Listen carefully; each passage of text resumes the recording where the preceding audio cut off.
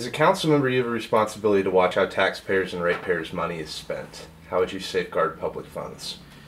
Well, I'm a physically responsible person, obviously, but the first thing you have to do is the council has to be aware of the current situation of the city. And it is my intention to request from Mr. Olson, our new city manager, that he provide a statement of condition to the council on a quarterly basis. It is my belief that the city does not really know what their assets, liabilities, and net worth is. I believe the city's probably in very good financial condition, but no one really knows that, and the reports that the staff in the past has provided to council are useless in my opinion. What experience do you have in financial management? How will you use that experience on the council? Well, I've operated Wells Laundry for some 40 years now. I built it from nothing up until now, and we are currently about to acquire 8 stores, so obviously I have some experience.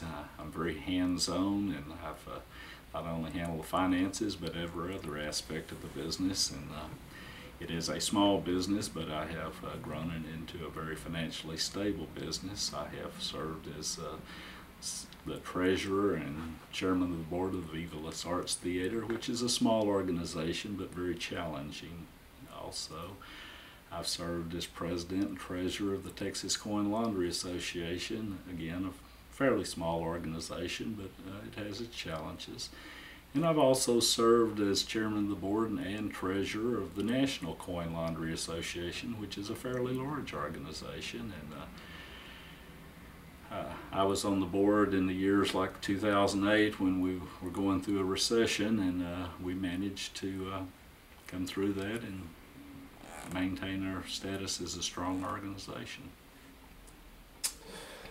Assuming you have no additional money or the city has no additional money, what is your plan to attack Killeen's violent crime concerns? First of all, I have full respect for Mr.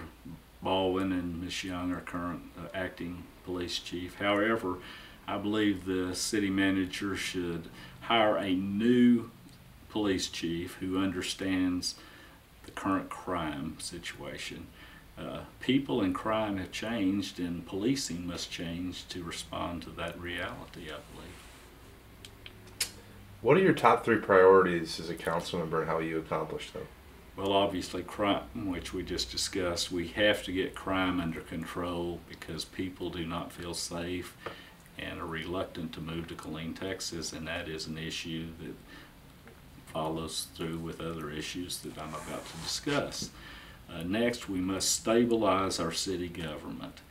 We are in a position to greatly benefit from Fort Hood as it expands, because whether you're Republican or Democrat, Donald Trump is the president, and he intends to build the Army back up, and we have a great opportunity here, and that requires us to have a stable government that can work with the officials at Fort Hood.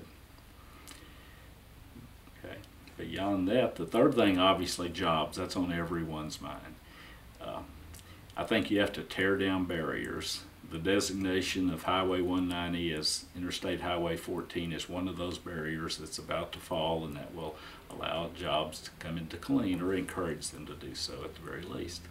I believe we are acquiring new jobs and better jobs in Killeen. Texas A&M University is providing jobs. The new hospital at Darnell at Fort Hood is providing jobs. It's just that our population is increasing more rapidly than job creation. But I believe stabilizing the city government will encourage companies to locate here in the future. On that note of creating new jobs, what would you do to attract new businesses or industries that bring high-paying jobs to Killeen? Again, I think I answered that probably before, but tearing down barriers, as I said, will do that. And you know, I don't know that I can do it, but Austin is moving toward Killeen every day. If you drive back and forth between the two, you see they are coming this way.